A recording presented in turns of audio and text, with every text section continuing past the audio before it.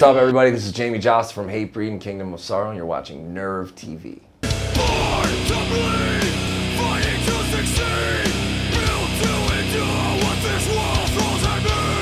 If I would have to give a specific reason why I created the band or why I started the band with Chris, probably just because our old bands kind of broke up or went separate ways, and we just needed a new outlet to, create music and have fun and play shows. It was just something to do, for fun, and it was just something that we did on the weekends, and it just started to grow and became this, monster. But yeah, we still do it for the same reason. It's just fun,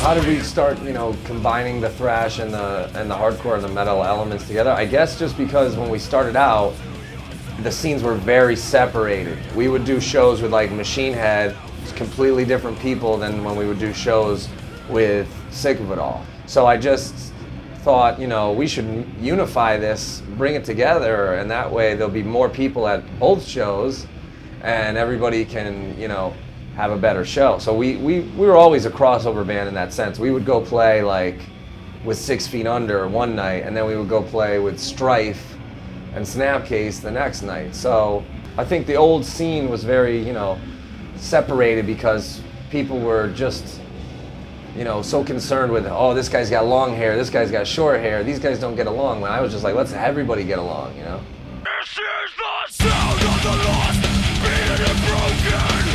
Decimating all fears, stronger than ever, beyond every dream, ascension into supremacy.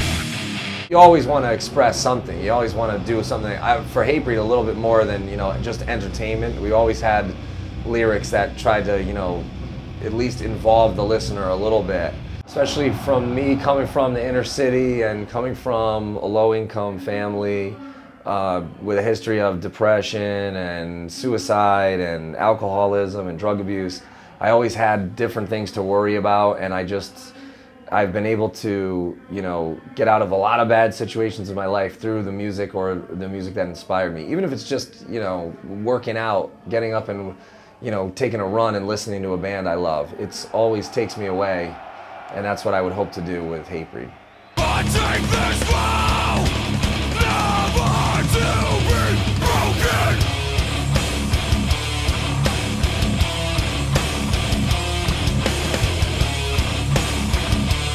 We try to make it so that if someone leaves a show or leaves the CD on and they finish it, they feel something more than just entertainment. Sometimes you can't even really, put a word on it. Like I was listening to Suicidal Tendencies, You Can't Bring Me Down, and I print those lyrics when I was a kid, and I still have them, and it's like my daily mantra. And the song, even though it's a very old song, it always makes me feel better, and I want to try to do that with Hatebreed. You guys are the fucking best, man.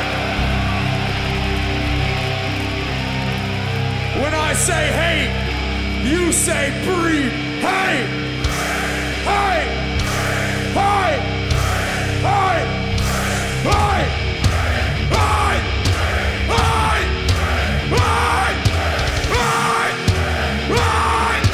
Hey! Take your life back! Fight! Fight!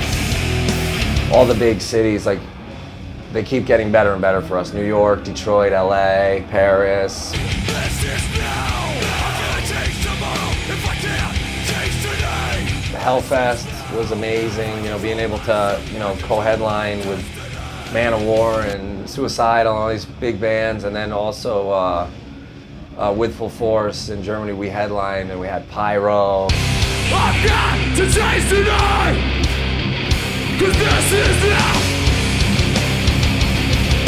No, no, no, no. Download in the UK is always great. Are you ready to sing it, Download? Live for this. Live for this. Live. Live for this.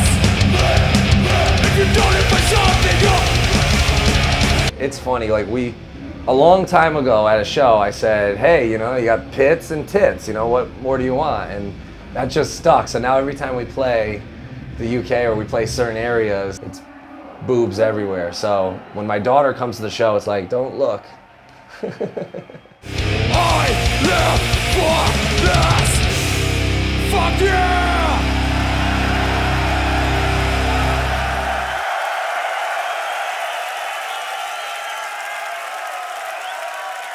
I think it's good that the clean vocal style got very popular and very big. You know, like I remember when Killswitch Engage and Lamb of God and those bands would open for us, you know, and now they've gone on to be huge, you know, international stars. And I think that's a great thing because it helps everybody. I think with Guitar Hero and all this stuff, it's making people find out about the underground because people hear All That Remains or they hear Dragon Force or they hear, you know, those bands, and then they look and they find out other bands that they play with or they see the bands that are on tour with them, and I think it helps.